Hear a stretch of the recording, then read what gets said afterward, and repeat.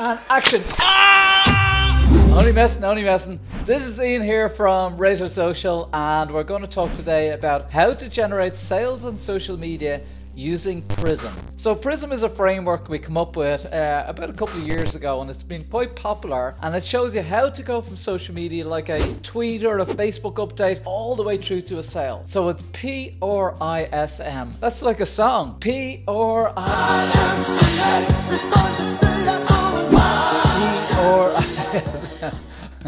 Okay, maybe it's not. So you want to learn how to go from PRISM, P for people, all the way through to M for monetization and make money from social media. I can see money everywhere. Money, money, money, money. Okay. But the first thing is you have to build an audience. So is the number of fans and followers important? Well, it depends on if they are relevant or not. If they are relevant, then it's important.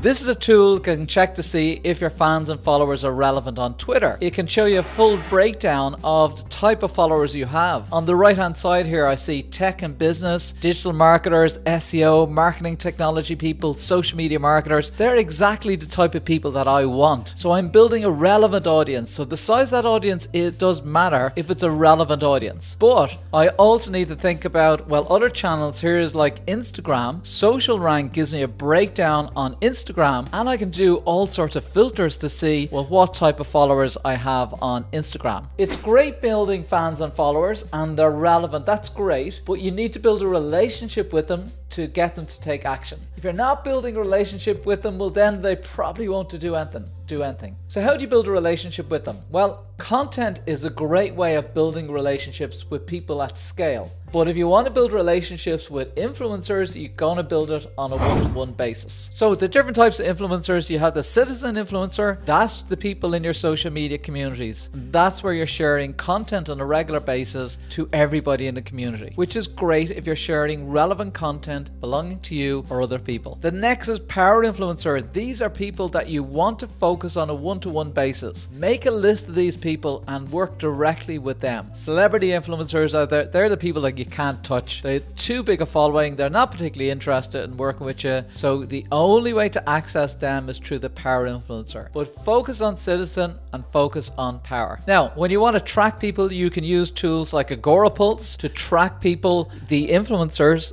Agorapulse will actually identify who are the influencers of your followers, and you can track them. So you do need to track them and keep an eye on them. You can also use a tool like Brand24, which is a monitoring tool, and this allows you to use keywords to monitor people across Facebook, Twitter, blogs, forums, etc. So you can start tracking people and start interacting with people that are talking about your brand, either positive or negative. So you build some audience, you build relationships with the audience, you know, get nice and friendly with the audience. Now what you want to do is drive inbound traffic, because we know on social people don't really buy on social media channels. You don't go to Facebook and go, hey, I want to buy something, and buy something through the Facebook account. You go over to the website and that's where you buy. So you want to drive people to your site. So how do you drive people? You drive people through social media. You drive people through your blog, through, you know, appearing on Google search results. You want to get people to your website. When you get people to your website, here I am, I'm using a blog to drive people to the website. I have social sharing across the top with a plugin called Warfare Plugins. And this really helps to get lots of shares of my content. So when people come to the site, you really want them to share the content. This works really well on desktop and a mobile device. If you don't have it working well on a mobile device, you're losing out on 20% of your shares at least. Then we have some nice imagery here. This is created by Canva. We have it in this format in portrait, landscape, I don't know which, portrait, that's it. Portrait, because we want people to share this out on Pinterest. Then we do things like we use Opt-in Monster within our article to try and build email subscribers. So when you drive people to your blog post, make sure you get people to share that content as much as possible. Okay, now we're on to S for subscribers and social retargeting. When people come to your website, they're typically not ready to buy, especially if they came across you on Twitter or Facebook,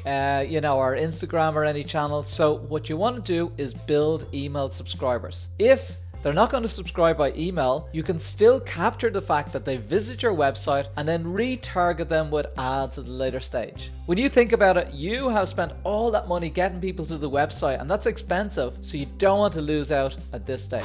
So build subscribers using Opt-in Monster. Opt-in Monster is an awesome tool for building email subscribers. So definitely consider using Opt-in Monster. Okay, so finally now we're on to M for monetization. So once we've built the subscribers, then we can consider how do we monetize and turn that into dollars. So we monetize by building funnels. For example, here you have an email subscribe option on the left. When someone subscribes, they're brought to a page to sell maybe a low-cost product, and then they're brought to a page to sell a higher price product, or if they don't buy, they're brought to a thank you page. It's an example funnel. So an example where you go from a blog post to an offer to buy another product. Or for example, you go to a blog post and somebody subscribes via email. You might have an email follow-on sequence after that to encourage them to buy. If you set up goals in Google Analytics, you can go to the funnel visualization section and you can see on the right hand side people stepping through your funnel. You'll see 506 started at this stage, 24 at the next stage, 13 the next stage. You'll see as people start dropping out as they go along your funnel. And to set this up, you would set up a goal in Google Analytics, a destination goal. When you set up the destination goal, you can switch on the funnel option. And here what I can say is, oh, my funnel is that people come to my homepage, then people go to a guide page, then people go to a $9 page to buy a guide, then they go to a checkout page, and then maybe there's an upsell after that. So this is just an example funnel that you can set up, and then you can track for every single step of the funnel. Here's some tools for monetization. Highly recommend Google Analytics. Definitely use that. Ontraport is a good marketing automation tool. Lead Pages is a good landing page tool for creating your opt-in pages. And AdEspresso is a great tool for building out your Facebook ads. This could be another funnel where you're driving people on the left from Google social media referrals into targeted content. You offer people to join their email list. If they join the email list, you might throw them up an offer at the end, and then you bring them to the thank you page. At the end here, if they don't join the email list, you might retarget people with ads at a later stage and bring them back into a landing page. If you offer them a product and they don't buy it, you could then retarget with them ads and also follow up with an email series and then show them an offer. So the funnels can get quite complicated, but this is what you sort of need to be thinking about, is what are these funnels and the steps along the way. So that gives you a quick rundown. You think of it, so you're going from P for people, building an audience. You want to build relationships with the audience. You want to drive inbound traffic. You want to build subscribers and social retargeting from that inbound traffic. So you either have email subscribers or a retargeted list. And then M, show me the money, show me the money.